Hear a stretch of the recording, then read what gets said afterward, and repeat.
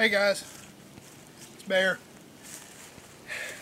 Have you ever been in the woods and you wanted to start a fire for something to warm up a cup of coffee, cook a hot dog, just something to warm up an MRE, and you just could not find any fat wood? Well, that's kind of the position I find myself in today.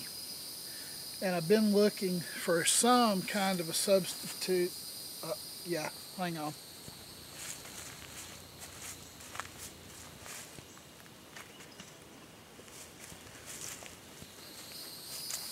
Just found this. Now you wouldn't think that's a fire starter, would you? Well, it is. But Bear, that's just a food container from your local convenience store. Yeah, but it's also made out of petroleum products. Okay, petroleum, gasoline, fire starter. A equals B equals C, so therefore A equals C.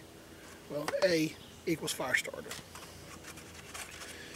When you go to prep it,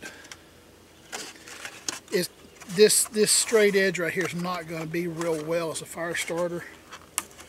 But if you take it and you tear it, this thing's going to catch and it's going to be like a can of gasoline. Put it down on your fire, put your tinder around it, hit that broken edge right there, it's gone. Alright guys, we've repositioned to kind of show you what happens.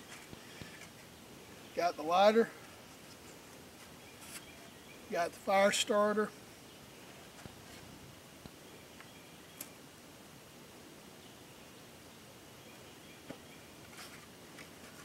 you see what I'm talking about? If you can't start a fire with that, well, go home. Go through the drive-thru at McDonald's. Anyway, just walking around and had a interesting thought and a challenge. Could I do it? As you can see, word of caution, don't cook over this. You see that black smoke coming off of it? That's pure petroleum. Okay, that is an oil-based product. It will not do you any good. Okay,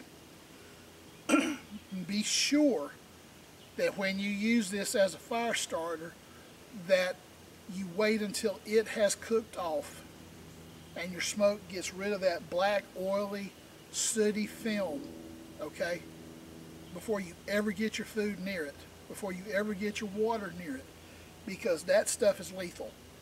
Okay, now by doing this you're also cleaning up the environment, so kudos. But like I said, just walking through the woods, had a random thought, wanted to share it with you. Alright, if you would like, share, subscribe, and please leave that comment below. Always like to hear what you're thinking, because like I tell you, I learn as much from you as I could ever teach you. Alright, on that note, y'all have a good day.